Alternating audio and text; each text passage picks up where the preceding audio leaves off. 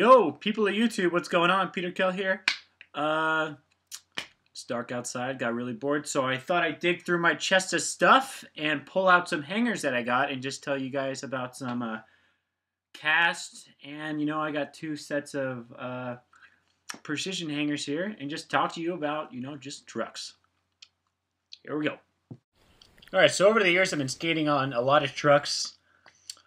You know, I used to work at SoCal Skate Shop. You know, all I did was work full-time and use my money to buy skate gear there. So, you know, I got kind of obsessed. So I started just buying stuff, you know. I got to that point where I had a board for everything. You know, I had just a board for every single discipline of longboarding. And, you know, it was really cool. So with that came a lot of trucks. So, let me think. The first trucks that I ever got on a longboard when I first started was an Evo on Seismic Trucks. I didn't know anything about trucks. I just looked at these trucks and I was like, these got springs. These are fucking rad. So I just went ahead and picked them up, and you know what? They sucked. I returned them 2 weeks later. And right after that, I think I got some Randals. I don't have any of those with me right now. I think I sold those a long time ago, but I went to Randal 42s, you know. Just got into the whole bombing stage. Just wanted to bomb some hills, you know, have a good time. You know, and after that, I went all over the place. But let me talk about some of the trucks I really like. Paris trucks. These are some of my most favorite trucks that I've ever tried, you know. Not really. Look how bent these are. These are incredibly bent. I think most of the trucks here are going to be really bent. So that's going to be really cool. Actually, you know what? Let me grab some wheels so that I can do the bend test on these wheels, on these trucks. All right, hold on. All right, everybody calm down. I got my wheels. There's some ABEC 11, you know, zigzags. I got built-in bearings. That'll work great for the bend test. All right, where were we? Oh, yeah, Paris trucks. All right, Paris trucks are really cool for me. You know, when you're going under like 30 miles an hour, like free ride, these things are boss, dude. Just carving. I remember a long time ago I had a Dervish. I set these on there. You know, they're super fun trucks. I really like Paris trucks when you're going, you know, kind of slow. I never really liked them when you're going too fast. I really never tried it going too fast, but to me, these are just like primed, carving around, going fast, like just cruising trucks, you know. Let's see, next on our list, ooh, the Sabre trucks. These are really cool.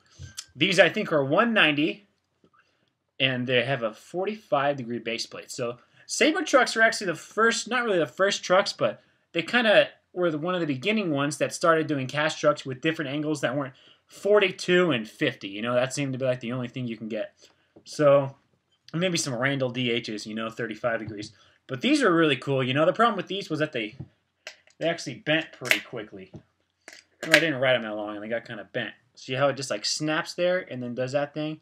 Yeah, that means they're bent. You know, trucks where they don't snap into place and they kind of just like wiggle around, they're not that bent. So, I don't know. Lighter trucks, they're kind of thin, they're sleek, they're all stealthy looking, they're pretty cool. So these actually ride kind of good. I liked them when I rode them, you know. I don't know where I went after that, but next on the list is Gunmetal. You know, everyone knew when Gunmetals came out, they had that reputation to be all, you know, bendy. They called them bend metals. The same thing with calibers, calipents. You know, everyone just had their little thing. It was mostly little Grom kids that made up these crazy little names. But, you know, I don't know. Gunmetals are really good. The 2.0s really stepped it up. I think I actually got a set of 2.0s right here. Oh, yeah, you know what happened? I was riding these down on the Toyland trip. And there's going to be a sweet ABEC video coming out from Toyland. So I was riding these off the Toyland trip, and I threw my board off a cliff.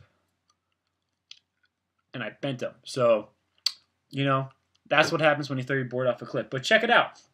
If you look at the old Gunmetal hangers, the bushing seat is really deep and really restrictive. So that's why a lot of people didn't like it. They're more meant for downhill. But when they came out with these new 2.0s, they really fixed the bushing seat. It's a lot nicer, you know. They got that stamp on the kingpin, and they got the cool little 2.0 thing right there going on. So, I'm just going to see how bent these are. Oh, you know, it's not super bent. It's not as bent as some of the other trucks I have. Like the Paris trucks just snapped like that. But Paris trucks are really strong, and you're not going to worry about bent trucks. Something's beeping. All right, moving along. Here we go. Check these out. I don't have any calibers with me. I never really bought them. Never tried them. You know, gunmetal, caliber, kind of the same thing to me. I didn't really think it was that big of a difference. At least not a big a difference that you'd really feel like it's a huge difference. You know, gunmetals are sweet. Calibers are sweet. Pick and choose. Those are going to be your downhill 50-degree trucks. You know, Gunmetal's got 42 and 46, and Caliber's got 44. So just pick whatever you want in between. You know, it's going to be the same truck, different wheelbase. Or not different, you know what I'm saying. All right, moving along. Check these guys out. These guys are actually some of the newer trucks. A lot of guys don't know about them. They are the new Gullwing trucks that are made by Andrew Mercado ever since he took over Gullwing over at Sector 9. These trucks are rad. There's a lot of guys shredding these. I think these are called the Charger 2s. I think. Don't quote me on it. But there's a lot of guys shredding these, like Jimmy Rhea, all the Gullwing guys. You know, of course, they're going to be skating them. But I tried these trucks, and I really like them. You know, they got a nice bushing seat. It's not too fancy. It's like an old school, just simple look, and I just think it's sweet, you know. You guys should check them out. I really like these trucks a lot. You know, I've only skated them for not long, and these are the least bent trucks I have at the moment. Alright, so yeah, check these out. I think they just come in at 50. I don't know, I haven't done my research about them. I don't know too much about them. I just know that I like them. That's all I care about. And plus, the cool thing about these is that Gullwing actually comes with what I think are the best bushings, the best stock bushings on most any truck that's not precision. You know, I haven't really tried. Well, Venoms come with gunmetals, and the blood oranges come with calibers, so those are really cool. But I like these a lot. They're kind of higher rebound, and they just feel really nice. They're super good. It's actually what I set up on the Wholesome board over there. Were some of those blue Gullwing 98 bushings. So those are dope. All right. Let's get into what everyone loves to talk about. Precision trucks. You know, I went through my phase where I didn't know anything. I was just into the hype. Where, oh, these trucks are rad. Oh, I gotta try them. Oh, freaking out, you know. Giving myself a heart attack. So, you know, I tried a bunch of trucks. First set of trucks I tried were the Smokies on the Evo. You know, you had to try them if you were an Evo fan. That's me 3.5 years ago was an Evo fan, you know. So those were shit, you know. I had the 2008 Evos. They had the spherical bearing and the spherical, like, pivot cup, you know. Super twitchy for me. Probably I wasn't that good anyway. Maybe I had a crappy bushing setup. I don't remember. I just hated them. Everyone I talked to hated them. Don't get trucks with spherical anything that's retarded. Just get normal stuff. Bushings work fine. Move along. Don't get the Smokies. You know, but don't hit. Actually, the new Bear trucks are really good. The Aera copies, those are dope. All right, let's see. Went from Smokies, changed to Munkaes. I remember I got some blue 190 42-degree Munkaes, and those were so dope. I loved those trucks. I rode them on, you know, I rode them on a Roger Brothers A-Sim. I rode them on a Voodoo Doll, and those things were just sick. And I had a blast, you know. I'd be Tuna Canyon, Malibu, all these sick roads, Laguna. Just so fun, just such a stable setup. You know, I rocked super high rebound bushings just because I could, and it was stable, and it just was really nice. But then, you know, came that time where I wanted to start free riding. You know, everyone's starting to free ride. Back when I used to skate with, you know, strictly downhill guys like Everett Ozan, you know, just always wants to bomb hills and do 6 slides. That's when those were really good. But now that everyone wants to free ride, I had to, like, well, I didn't have to. I was just kind of a girl, and I was like, 42-degree, 190, I can't free ride. So, you know, I decided to switch over, sell them, and, you know, get some Aeras. So, I remember, let's see, I got the one, I think it might be off with the numbers, but I got the 46-degree 186, I think those are, 186, 46, I think that's what it is. So those are the Aeras, and I got the 7 series. And those are freaking rad, you know. Aeras, everyone loves the Aeras. I loved the Aeras. You know, I did everything except, you know, early grab because I never wanted to bend my trucks. So that was one thing I just didn't do, and everyone hates on me because I don't early grab, but whatever. So moving along. Just recently, maybe like a few months ago, I got broke. I had to sell them, fix my car. Stupid. So, you know, I just saved up more money, and, you know, instead of buying the same trucks, why don't you try something new? So I went ahead and bought the Gullwing trucks from SoCal.